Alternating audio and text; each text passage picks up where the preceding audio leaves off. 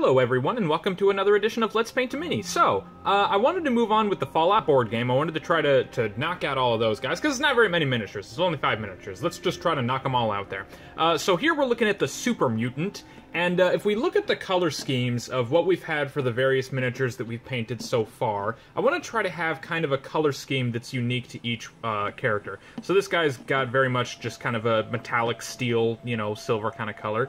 He's got like black and red. She's kind of green and yellow. I thought that we might just do like kind of an orange and yellow, and I feel like that would be, you know, orangish yellowish, and that would be a nice contrast compared to the rest of these characters. And then for the final guy, whenever we move on to him, we're gonna, you know, do blue, because I feel like most of the artwork for the game is kind of blue. I think he's a vault dweller or something like that, so they have like blue uniforms or whatever. So we're gonna do blue for him, and we're gonna stick with kind of orange and yellows and earthy colors for this guy. All right. So the first thing that I did was I did a base coat of black as blah, blah. I did a base coat of black just to kind of put a base coat on there. And now we're going to start with the skin. And for the base of the skin, we're going to use this tan shadow color. It's like a skin color, but it's a very, very, very dark skin color.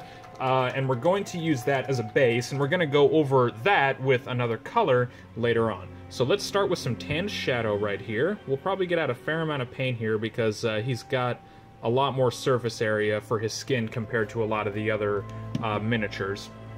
And I think what I'll do, what am I gonna, where's the brush that I need? Here we go, okay. I'll go ahead and use a medium round brush. This is just a medium Reaper round brush. And we're gonna use this to coat all of his skin. Now I do like to start with the face, just because I like to kind of start with the things that require the most detail while your brush is still like at its sharpest point and all that.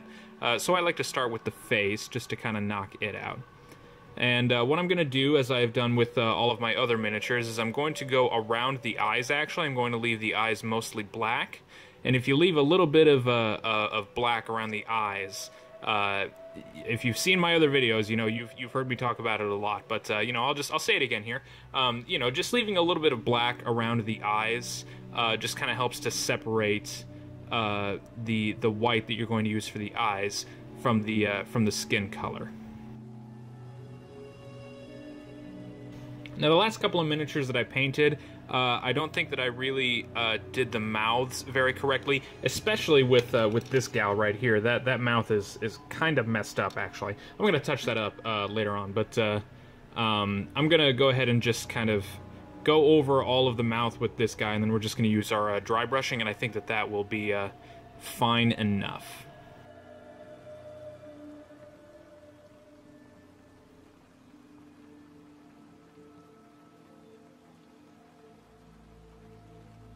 I think I got a little bit of paint on his outfit there, just a little bit, but that's okay. I think that we'll be fine. Okay, let's move on to his arm. Yeah, like I said, this guy just has a lot more skin showing compared to the other Fallout miniatures. So just be prepared to take your time for the skin on this guy.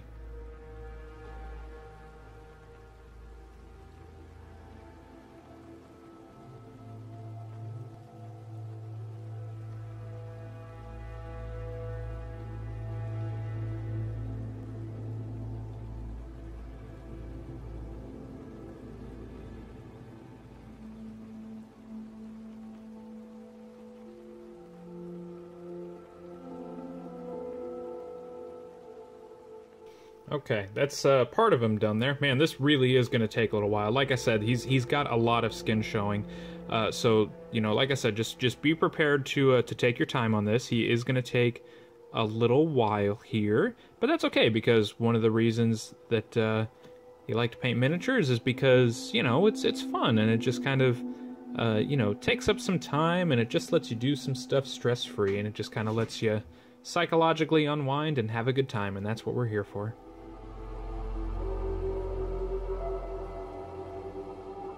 Alright, now one thing that I'm going to do really quickly is I'm going to rinse my brush off, just because sometimes when you have a particular step for a miniature that's taking an especially long time, either because, you know, you've got really, really specific details that you've got to work, work with, or you just got a lot of surface area that just takes a long time, you want to rinse off your brush every so often, because if you don't, the paint tends to kind of like dry on the tip of your brush, and that's something that you do not want. You want to avoid that, just because you want the lifespan of your brushes to last as long as you can. Now, naturally, brushes are just going to wear and tear. I mean, that's just, that's just life, that happens. But yeah, whenever you can, you want to try to preserve the lives of your brushes, because they're expensive, and you want to try to save money whenever you can. So yeah, if you're taking a little while on a particular step, just every so often rinse off your brush to help preserve the lifespan of your brushes.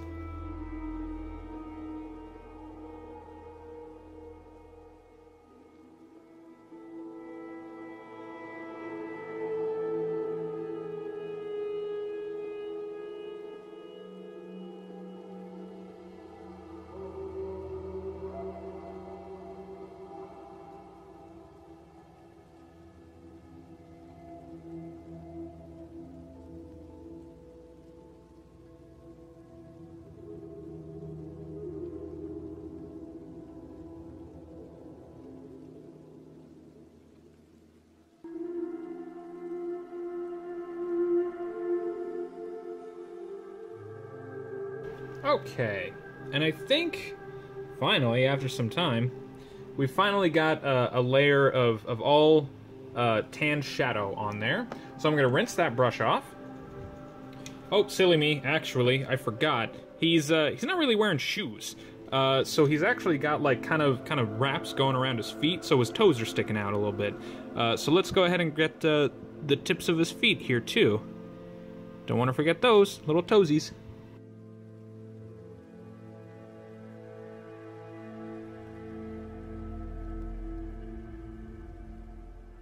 Okay, there we go. Now we got his toes. Alright, so now we will rinse off that brush. Alright, now I'm imagining that he's got kind of bright, radioactive, creepy, glowing skin. So I thought, let's take some fire orange, and let's dry brush all of the skin that we just did with this fire orange color, and that'll give him a really nice kind of bright, creepy, glowing sort of look. Alright, so I'm going to go on to a small-sized Citadel dry brush, and I'm going to use this brush to dry brush all of the skin that we just did. So whenever you're dry brushing, you're going to take a dry brush like this. This is specifically made for dry brushing. You're going to load up just a little bit of paint onto the tip of your brush. You're going to really slowly kind of just load up the paint onto your brush. You don't need very much, and you're actually going to wipe off most of it. They call this dry brushing because the whole point is that you've got such a little amount of paint on your brush that it's almost dry. So you're just going to kind of do one of these numbers right here, and again, you're going to wipe off most of it, and you can kind of see there's some paint on the brush, but it's such a little amount of paint that, yeah, like I said, it's almost dry. So we're going to dry brush all of the skin bits that we just did with this fire orange color, and I think that this will give him a nice, cool, glowing orange kind of look, and that's what we're going for.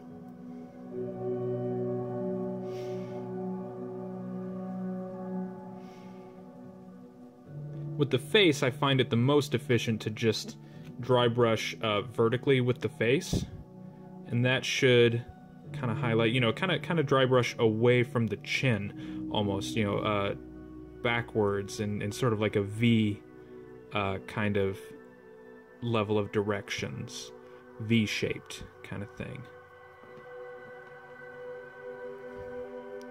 And that should add some orange to like his cheeks and the bridges of his eyes and the bridge of his nose and the top of his head and all that. There we go. That's got kind of a cool look to it. Now make sure that when you dry brush, make sure that you give the layer that you got as the base layer plenty of time to dry. If you start dry brushing immediately afterward, you risk kind of rubbing away some of the paint because it's still kind of loosely on there. So whenever you do this, make sure that you've given the tan shadow plenty of time to dry.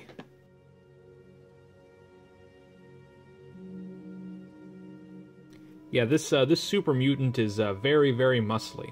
I haven't played the Fallout video games at all, none of them at all, even a little bit. I hope that I'm not breaking the canon of the game too much by doing this this paint scheme. It kind of looks like, just from all the artwork that I've looked at, yeah, they've just got kind of like a yellowish, reddish, orangish kind of thing going on. So I thought that that's what we would try to emulate here.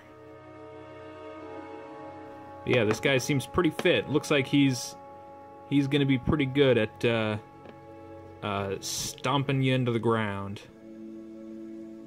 Looks like somebody that you don't want to mess with in a fight. By the way, whenever you do this step, you're probably going to get a little bit of orange onto like all the clothes and stuff that you didn't paint yet. But that's going to be just fine. One of the reasons why we start with the skin for most miniatures is because it's like the lowest layer of the miniature, and it's easier to dry brush and go around clothes around skin than it is to do all of the clothes and then the skin underneath it. So yeah, that's one of the reasons that we do the skin first.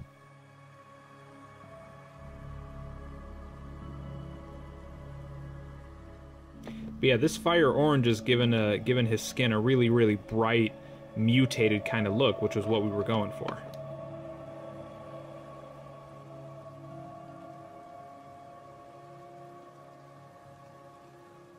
All right. So there we go. We got a nice kind of tan, or a tan orange color scheme going with this mutant here. So I'm gonna rinse that brush off. Oh, you know what? I once again. Okay, I did it again. I forgot to go over his toes. So let's let's do that again really quickly. Man, I already rinsed off my dry brush, but that's okay. All right, let's just dab the toes here really quickly on his feet.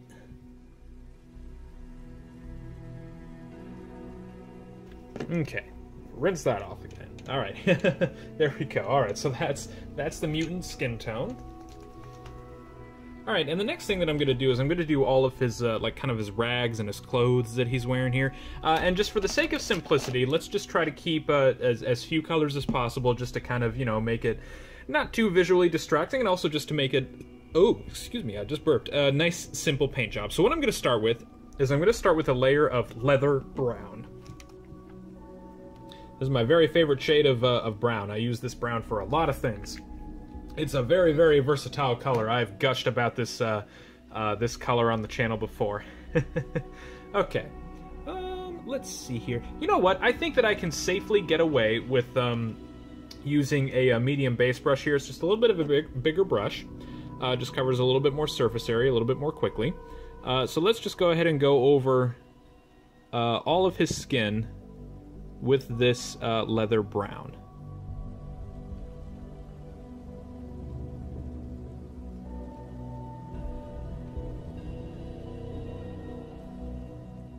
Yeah, what you can do is that it looks like he's got kind of some things going around his waist here, or around his side, or whatever.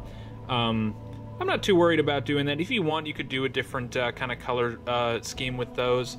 But, you know, again, just for the sake of simplicity, because I like to try to keep my miniatures relatively simple in color design and all that, is I'm just going to, you know, use the same color scheme that I'm doing for the rest of the clothes here. For those tubes wrapping around. I don't know, you might just kind of, you know, keep them as dark, and then go over them with like a bronze steel color. It looks like they might be some oh, I don't know, they could be, well, I mean, they could be anything really. They could be like little scroll holders. They could be just really, really big bullet shells, you know, like tank shell casings or something like that. Yeah, I mean, I don't know, they could be anything.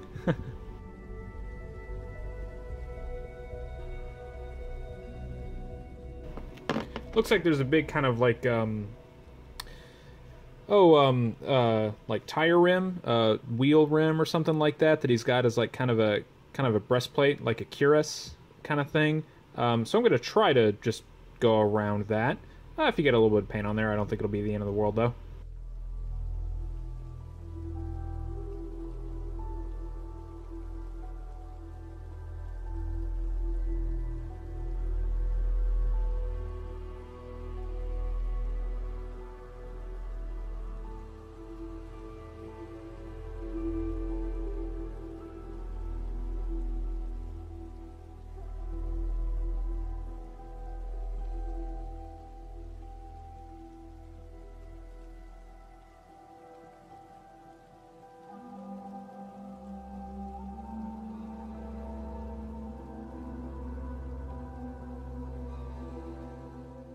Man, I've said it before. I know that I've said it on this video multiple times now, but this guy really does just kind of take a while. So I think that one thing that would probably help, you can do this if you want to, you don't have to. Again, I always do my base coats in black, but I think that this is one of those miniatures where you can probably get away with doing a base coat of white, and then using a shade afterward, like you could use like Citadel's Agrax Earth shade. That's a really, really solid one. It's like kind of a brownish shade color. It's pretty good for doing like shade of really kind of any color, any kind of color scheme that you're doing here. And I feel like that would be especially appropriate with these colors that we're doing right here. So that's one thing you can do. You can do a base coat of white, and that way you don't need to do like multiple layers and all that. You can water down your paints to get your surface area covered a little bit faster. But yeah, sometimes when you do a base coat of black like this, it just takes multiple layers, especially these really light colors like this, because you want to try to get a good even coat. You know, like see right here, these wraps right here around his feet. Yeah, I definitely need to do multiple layers there. So that's just one thing to keep in mind.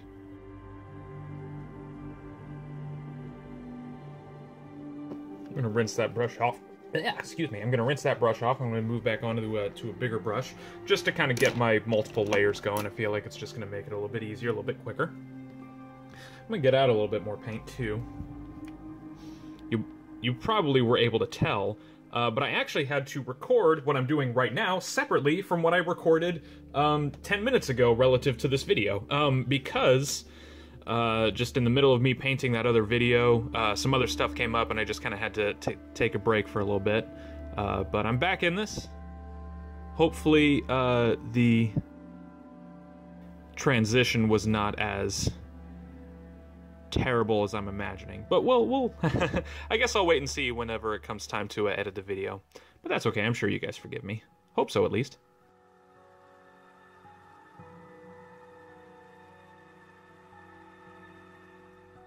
Alright, and I think that will do just fine, so I'm going to rinse that brush off.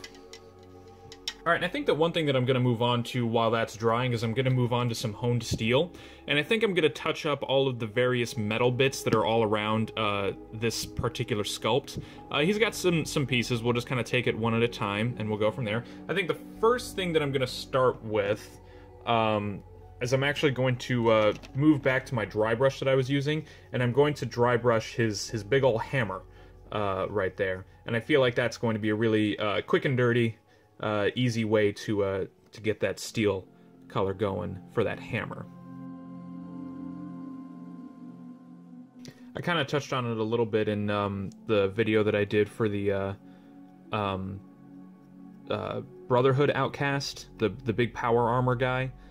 In that video, but dry brushing is pretty nice for these Fallout miniatures because has a little bit of kind of a dry, sort of dusty look to it, which I feel like is kind of appropriate for the setting. So yeah, I think that you can probably get away with dry brushing the hammer and a bunch of stuff like this. I think that will work out just fine. Okay, let's go ahead and also do the same thing with this buckler shield that he's got going on here. There we go, that'll work out, okay. Okay, rinse that off, and now I'm just going to move on to a standard brush, and I think that I'm just going to use the just core usual techniques for all of the metal around his body. So I'm gonna move on to a small-sized Citadel round brush here. Or not round Citadel, this is just a Reaper series brush. Just a Reaper round brush. I think this is small size, it's not medium sized. And I'm just gonna go over, this lock that's on, that's right here. I guess I didn't really notice when I was doing the base coat, but it looks like there's a little something kind of on his side here.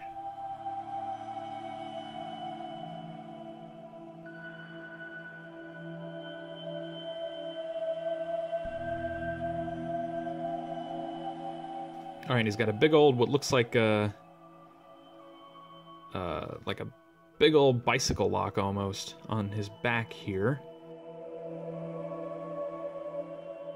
Okay, and then the big old piece that he's got as like a cuirass here. This big old kind of breastplate.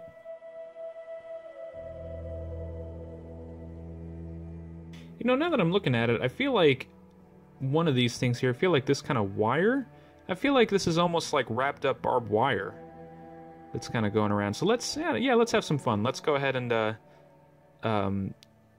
touch some steel onto that thing. There we go, just for a little bit of variety.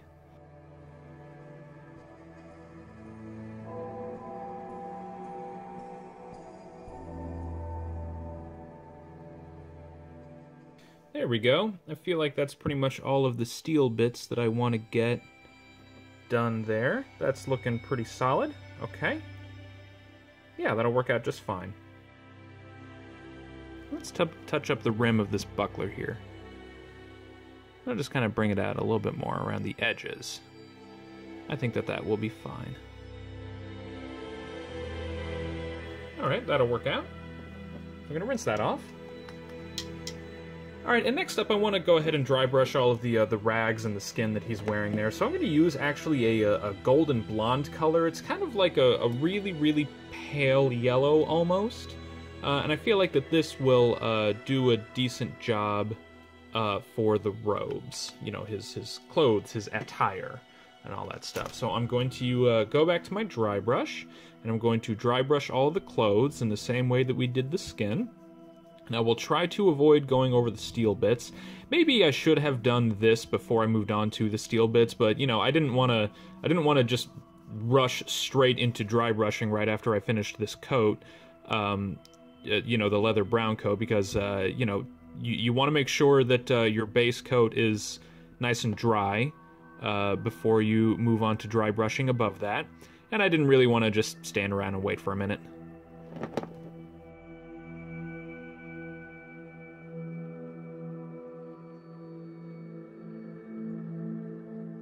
Yeah, I think that this was a pretty good color scheme to go together there. I think that leather brown was a pretty good color choice for the base coat, and then using this blonde color over that, I think that that's actually working out pretty well.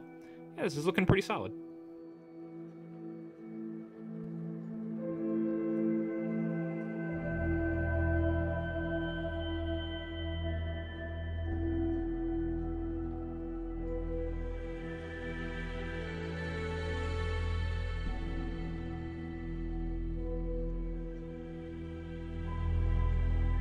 Alright, I think that this guy is coming along pretty well. Yeah, he's got very much like an earthy kind of palette to him. Yeah, kind of nice like desert sort of look. I don't know why, but for some reason I'm kind of seeing like like an Egyptian sort of color scheme going on here. That's kind of what this reminds me of, with the sort of like sandy desert colors, the orange and all that kind of stuff. Yeah, I'm digging this. This is coming along pretty well. Okay. Alright, I think that will work out just fine. Yeah, that's looking pretty sweet. Alright, I'm happy with that. You know what? I don't have a lot more that I want to do, to be honest. Tell you what I am going to do. Really quickly. Well, not really quickly, but I think the next thing that I'm going to do is I'll move on to my little itty bitty tiny micro detailed brush here. I'm just going to use that blonde color that I was just using, and I'm going to use that as a base color for his eyes. They're not going to be pure white. They're going to have this little tiny bit of a yellow sort of look to it, but I think that that's okay because, yeah, the whole thing is that he's a mutant, right? So his eye color is probably going to be just a little bit different. I think that that'll be fine.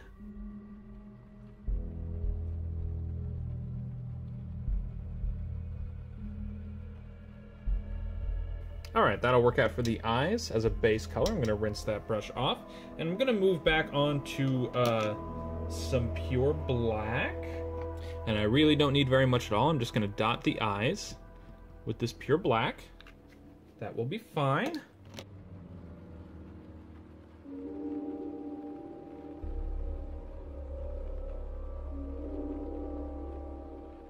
It maybe looks a little bit bug-eyed, but I think that will work out. I don't know, I don't normally do this, but let's give him some eyebrows. Let's give him some slightly expressive eyebrows. I think that the mutants don't have eyebrows now that I think about it, but oh well, that's fine. I don't know, let's have a little bit more fun, even. I'm kind of imagining he's kind of going through a punk rock phase. Maybe he's doing some metal going on here, so maybe he did his fingernails black. Yeah. Maybe he's been watching one too many videos of or interviews of John Romero, and he's kind of getting into yeah, like I said, his heavy metal kind of phase.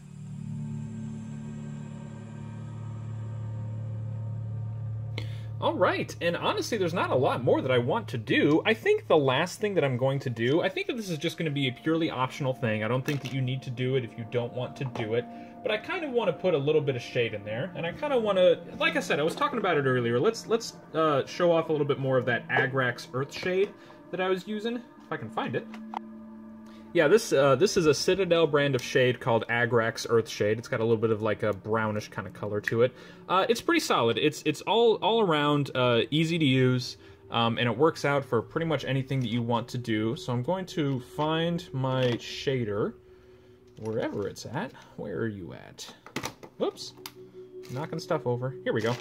All right, this is a medium shade brush, and I'm just gonna go over the whole guy with this shade, and I think that will create just enough shade to add a little bit of depth, a little bit of color variety.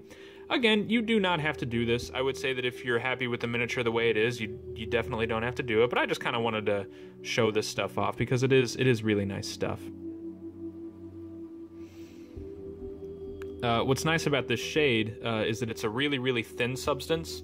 So what it does is it actually kind of like seeps its way into the like deep lines and the lower crevices and all that of the miniature. So it yeah, I mean it does what it says it does. It creates shade.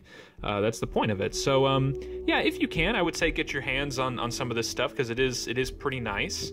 And again, you can use it for pretty much any color combination. It works for pretty much anything. So yeah, let's go ahead and just show off this stuff for a minute here. And then I think with that, I'm going to call it with this miniature. I don't think there's really a lot else that I want to do with it. I think that this is going to be a pretty straightforward paint job. He's just big. He's just got a lot of surface area, so he just kind of takes a little while. That's really the only thing about this miniature, but I think that if you don't overcomplicate it and you know, just want to have a good time and get a really simple paint job to kind of get the whole guy down, then I think that you'll have a pretty good time. I actually used this stuff on my witches when I painted some Mansions of Madness miniatures. I painted the witches. Kind of saved my miniatures. I wasn't super happy with the paint job that I had in the middle of it, so I used this stuff and made it a lot better. Made it work out quite a bit more. So yeah, sometimes if you want to be like really lazy, or if you just want to kind of give yourself a little bit of security when it comes to your shades and your colors and all that, yeah, this stuff here, again, Citadel brand Agrax Earth Shade. Good stuff. All right, and I think that with that, I'm going to go ahead and call it. So there you go. I don't know how canon accurate it is, but that's a mutant, or a super mutant from the Fallout board game. So thank you everybody for watching. If you want to see more fun miniatures being painted, if you want to see more goofy hobby board game stuff and also some video game stuff flavored in there, go ahead and subscribe to my channel. I'm trying to get into a more like routine of posting things on a more regular basis, but yeah, we'll just you know, do what I can. Yeah, I'm not really going to keep up any more of your time. Thank you all so much again for watching. We'll see you next time. Bye.